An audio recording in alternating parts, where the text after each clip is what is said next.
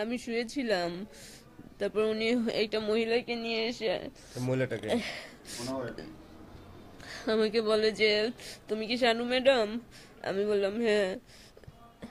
তো পরে বললো যে আমার নাতিকে পড়াবা?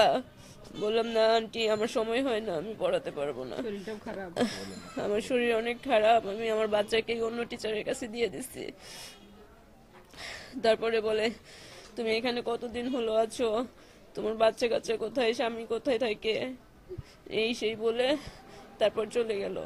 ঠিক আছে, 5 মিনিট পরে উনি ওনার হাজবেন্ডকে নিয়ে এসে আমাকে এখানে, আমি এখানে শুয়ে, ওনাকে এনে বলে কি তুই একে কিভাবে চিনিস, একে কিভাবে জানিস বল, বলে নিয়ে ওনার হাজবেন্ডকে মারছে। তারপরে আমাকে আবার স্যান্ডেল দিয়ে, তারপরে হাত দিয়ে চড় থাপ্পড় কিল দিয়ে একেবারে অকথ্য ভাষায় বকাবকি করে আমার মাকে বকা দিছে। আমার ভাবি ছিল এখানে, আমার বাচ্চাগুলো ছিল এখানে, সবার সামনে আমাকে একদম অকথ্য ভাষায় বকাবকি করছে। স্যান্ডেল দিয়ে, পায়ের স্যান্ডেল উঠে আমাকে মারছে। পরে আমাকে এখানে ঘুষি দিছে গলায় 2 পাশে 2বার। আপনি কি চান, এটার বিচার চান? না, আমার তো কোনো দোষ নেই, আমি বুঝলাম না কেন এমন করলো। না, বিচার তো অবশ্যই চাই। আমাকে কেন অন্যায় ভাবে এরকম নোংরা কথা বলে আমাকে মারলো বাসার মধ্যে এসে, অবশ্যই বিচার চাই আমি। আইনের রাস্তায় নেবেন? না, অবশ্যই একটা বিচার হওয়া তো উচিত, এখন আইনের মাধ্যমে হোক আর যেভাবেই হোক।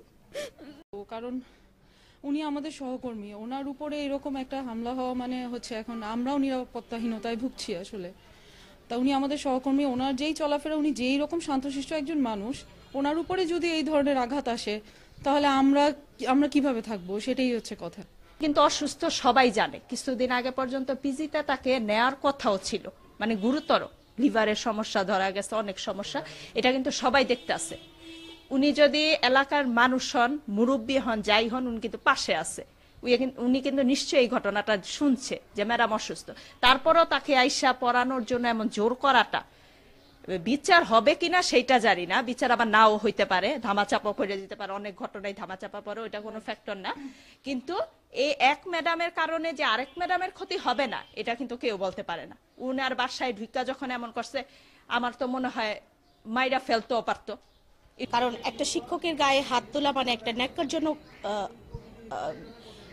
অবস্থা, এটা আসলে আমরা আশাই করতে পারি না। আমরা কিভাবে আমাদের নিরাপত্তা নিয়ে আমরা কাজ করব, বিশেষ করে আমরা মহিলা শিক্ষক যারা আছে তাদের বাসায় পর্যন্ত এসে হানা দিবে, এটা বিশাল কিছু। সে যেই হোক, আমি চাই যে তার দৃষ্টান্তমূলক শাস্তি হোক।